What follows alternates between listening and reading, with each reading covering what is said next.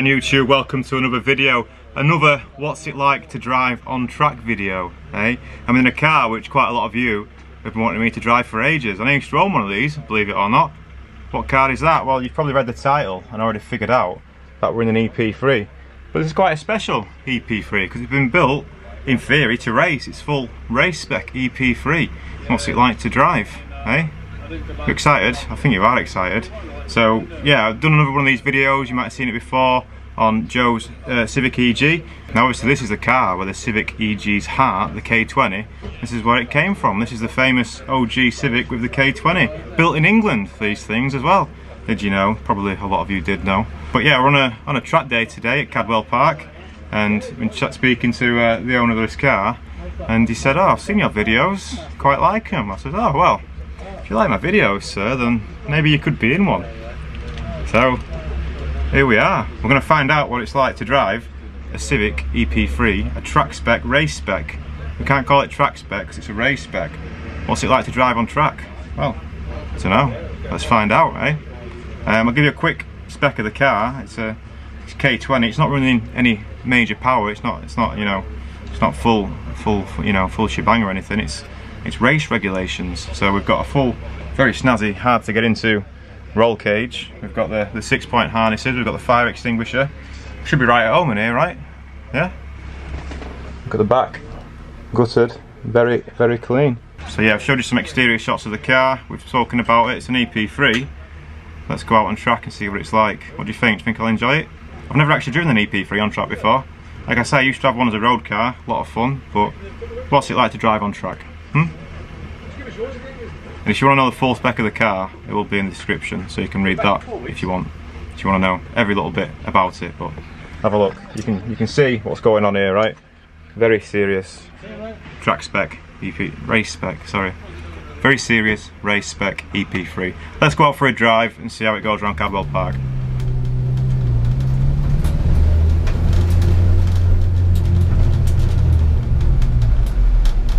What do you like as a passenger? Well, to be fair, yeah. I've never been a passenger in my own car though, so... Ah, right. Always feels faster in the passenger seat, doesn't it? Yeah, man.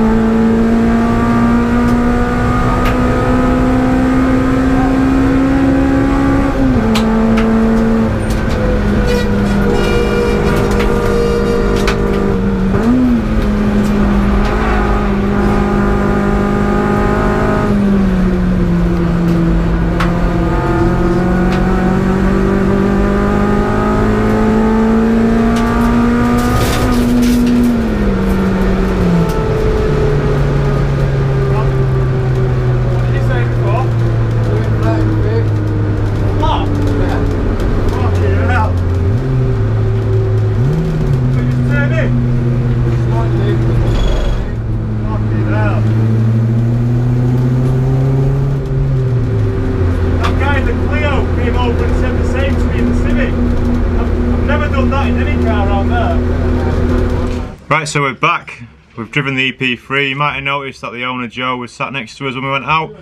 How was it to drive? Well, unfortunately, as you saw, the session got cut short, which, you know, bastards. And it's actually right at the end of the day, and the red flag took a little bit of time to clean up, and they ended up just calling the session off. So we didn't get to go back out and get a proper feel for it, really. I was just starting to get into a bit of a flow with the car. I was just starting to learn about it and, you know, figure out what I needed to do to get it round. And I'll let you know the first impressions, because that's pretty much all I got to get. My first impressions were this: there's not a lot going on here. There's not a lot of feel when it's in the centre, and when you're turning in, you really have to turn. So we've been driving the Civic EG as well today, so I've got a bit of a comparison from that, and yeah, it doesn't feel like there's a lot going on in the steering. And these are electric steering racks on these, don't forget, so maybe it's something to do with that. But yeah, it's really strange feeling through the wheel. But say you just drive around these things, don't you, so you get on with it. The shifter as well, a bit unique up here, isn't it? It was touring car spec on the EP3s from the factory. Now this one's definitely a bit yeah, it's got a bit of that going on. But you know, we didn't miss a gear compared to the Magpie shifter in Joe's car. We banged it in every gear, no problem. So you know, can't complain with that. How did it drive? Well, the brakes felt good. We've got those DC5 Brembos with, I think he said Ferodo DS, one of the Ferodo nice pads. Brakes felt good, yeah. The car definitely felt heavy, but I mean, it's not a heavy car. That's just because I've been driving around a Civic EG for most of the day that weighs about 300 kilos less. So, you know, it's going to feel heavy compared to that, innit? Driving position, it felt a bit strange when I got in the car, but once we got out on track, it felt alright. Didn't feel too bad. I don't know what the camera angle is going to be like, because obviously, you know, it's a bit of a rush job right at the end of the day, so not sure how well you'll be able to see what I was doing. But yeah, we were just starting to get into a flow, and then things got cut a little bit short, so that was a shame. So how did it feel? Yeah, it felt pretty good, to be honest. Like I say, I used to own one of these, never drove it on track, but definitely a lot of fun. I remember when I got my road car, it reminded me a lot of my Saxo VTS, which, you know, just something to blast about in. And for a car just to blast about in comfort as well, compared to the Civic EG, sorry, obviously this is 2 generations on from that. You're a bit taller and you're a bit fatter, but it's definitely comfortable, that's for sure. It didn't feel as hot either, I don't know why that was. Maybe it's just because the sun's not out, eh? That could be it, right? That could be it. So yeah, it's a shame that the session got caught a little bit short. Hopefully the video has still been nice to watch. It's been fun to drive. Thanks again to Joe for letting me have a go in his EP3 race car. We'll say it right this time. Yeah, if you enjoy these videos, make sure you're subscribed. We're doing some more of these hopefully soon. What's it like to drive on track? A race spec EP3, well, it was never going to be bad. I've seen these things racing. There's a guy called Camp, I can't remember, Alistair Camp maybe, and him and another lad were having a really good scrap at Brands Hatch. I might have actually videoed it, you might have seen it already, and they look really good out there, they look a lot of fun. And there is a Type R trophy as well, which I was considering doing instead of the MR2 Championship, but I ended up going down the MR2 route. Do I have any regrets? Well, this definitely feels faster than an MR2, but it's been photobombed by a Mustang. Yeah, this definitely feels a lot faster than the MR2, but I think the MR2 is just a bit more involving to drive, so you know, I'll take that. But yeah, it's been good to drive, so thanks again to Joe for letting me have a go. And yeah, see you in the next one. I'm not sure what we'll be doing next. It could be anything. We've put the full spec of the car in the description as well, so you can check it out if you want to read that. But yeah, that was it. Just a quick session in EP3, all good. Strangest thing was that, but you know.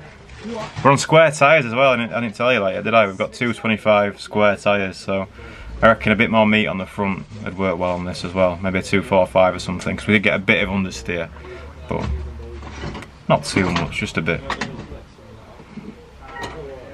Quite a lot of people around the car now, so I'm going to stop the video. Starting to get embarrassed.